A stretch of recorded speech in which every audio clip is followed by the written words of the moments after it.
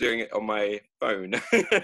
I'm usually on the computer, but it suddenly decided to die on me before I was meant to call in. So, Mhm. congratulations on the film. I really enjoyed it. It's just such a heartwarming watch, and you're both great in it.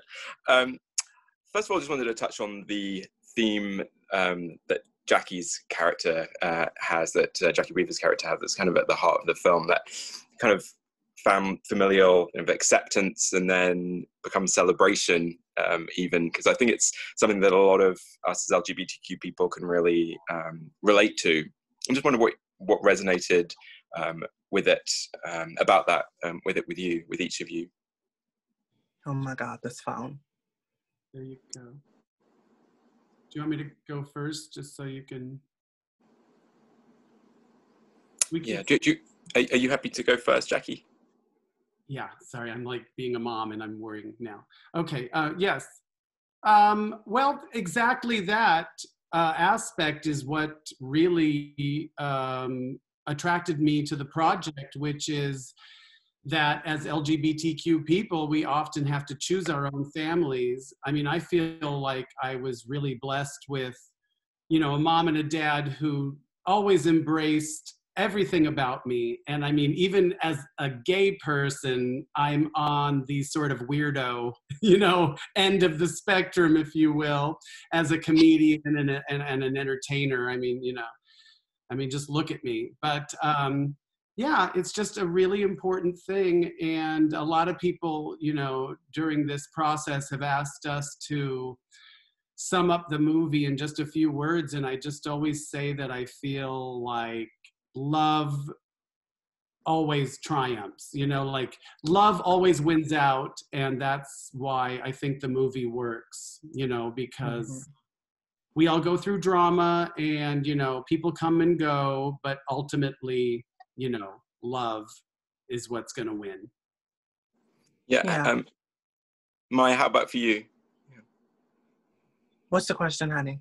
So, really the thing that's just kind of at the heart of the film, Jackie Weaver's character's journey as a mother who comes to kind of accept and then kind of celebrate. But that idea of the importance, I guess, of familial acceptance. But then there's also chosen family, as Jackie mentioned as well. But were they themes that kind of resonated with you? Yes. Because there had been moments in my life where I felt like all of my friends were much nicer and more of a family to me than I felt my own family was.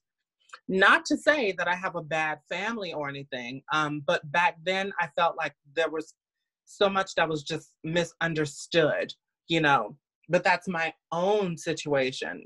For some people's situation, their families just don't like them for whatever reason, so they have to go and get a whole new family. Yeah. And the other thing that is really striking about the film, especially over the last few months, because all of our queer bars and clubs have been closed pretty much everywhere around the world. And it's almost a bit of a celebration of one, isn't it? Because so many scenes are in this bar and it's very important to a lot of the characters. And how important have kind of queer spaces, maybe like the bar in the film, been to both of you over the years? Well, no, go ahead, honey, go ahead. Well, I think that it's so sort of ironic that a big part of the story is this struggling gay bar, trying to remain open and do whatever it takes. And you have to be creative and, really think outside the box, because that's what so many, businesses, regardless of what they are going through right now. So it's kind of a perfect message for right now, and you just have to keep fighting and you have to stay with it. And gay bars are going to come and go. Obviously it's really sad when a historical one closes, or there's one that's personally important to you because it was your place. But this is the world we live in, and you have to kind of roll with the punches. And I hate to say it, but within you know, I don't want to lump everybody together, but within the gay community, there really is this tendency for like, you know, a hunger for new.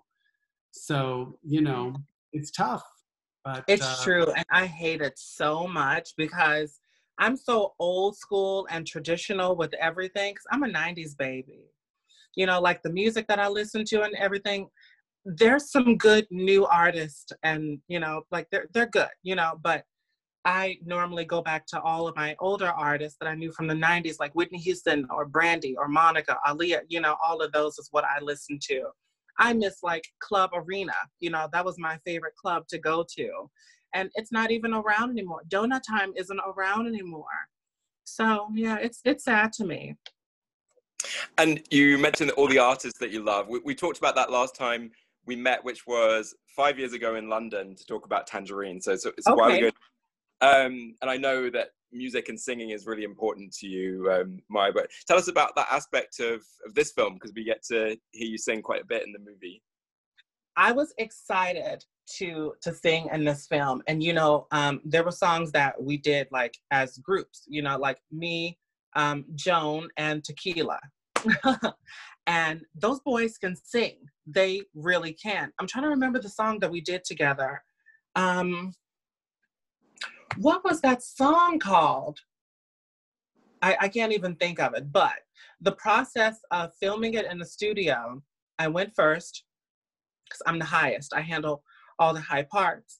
And Alistair, who plays Joan, has a stage voice because he's used to singing on stage. So his voice is really, really big. And see, my voice is very light. And when he opened his mouth and he sang and he did his part, I said, oh no, hell no. This bitch is not gonna outsing me. Let me go back and redo my part.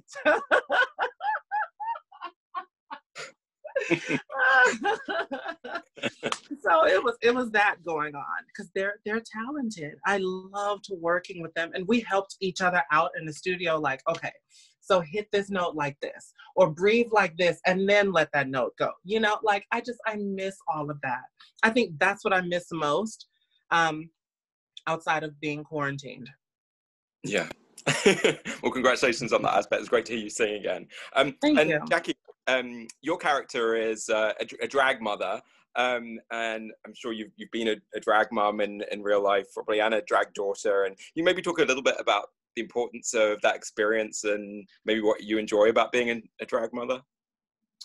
Well, yes. I mean, most drag queens have a drag mother and a lot of drag queens have drag daughters. I mean, it's just like, you know, you need help. Who's gonna, you know, there's things that you need to be told. Trim your eyelashes. Nobody wears a full eyelash. You know, you need. That's true. You've got a fat face. You need a bigger wig, bitch. You know, yes. Kind, loving advice like that. So, you know, and I think that I feel like, you know, there are versions of that in every community. And, you know, the world, when I first started doing drag over 30 years ago, the world was a different place. You couldn't just go on the internet and look up a makeup tutorial or just, where do I find, you know, shoes for my big man feet, you know? So now it's a little more mainstream, and thanks to technology, people can really find out anything. But back in the day, it was like, where do I find, you know, you'd be backstage and people would be like, where did you get those lashes? Or, you know, where do you buy jewelry? And, you know, where can I find, you know, just stuff like that. So I just feel like you need to be a generous person and give of yourself. And I'm always sharing tips, even on social media now. I'm like, look what I found. Here's where you can get it, you know? And not to ruin her street cred, but Bianca Del Rio, the biggest bitch in the world, she is the most generous person. Whenever I'm backstage, she's like, get over here, let me fix that, you know, wig. Of course, it's always, you know, a backhanded compliment. Or I would be like, where did I get this makeup? And the next day she'll bring me a box of the makeup. So I just think that most drag queens are naturally maternal and generous and kind. You know, there's a bit of a, you know, people think that it's all drama and that we're all, you know, we all hate each other and it's all, you know, it's really not true. We're just a big family. And there's the occasional bitch that we don't like, but they remain nameless. And Mya, was this your first experience of drag? Yes. Doing the film? Yeah. How did you find it? The drag aspect of the role. And did you get any tips from Jackie? Okay, so how did I get the role? No, or just bit, you know, that aspect of, you know, the drag, because you haven't had any experience of sort of doing a drag show. Yeah. Actually, all of the girls, my phone just keeps giving me that low battery warning. I don't know if it keeps cutting out my signal, but it's on the wireless charger, and I guess that's not catching up with what we're doing. But anyways, everybody was extremely supportive, who really coached me a lot, because Jackie wasn't there all the time. Jackie had to leave a lot, because Jackie was doing work, like, everywhere. But Chris, the makeup artist, she's trans, and she does drag. And she was there to coach me and tell me, okay, so when you walk in these heels, make sure you just poke your ass out, you know, and walk. Keep those legs straight. We're not trying to look like a horse, you know. And pace yourself. I think that was the hardest part for me, were those platform heels. Because I don't wear platform heels. I normally do like a pointy type of heel, you know, the really classy one, or I do like the one that's like on the floor, and then there's like the heel, you know, I do those heels because I'm already 5'9". I don't need to be any taller. But dancing in those heels, and I can't tell you how many close calls I had where my ankle just went to the side like that. So, yeah, but we were all supportive of each other. There were some laughs, but we supported each other.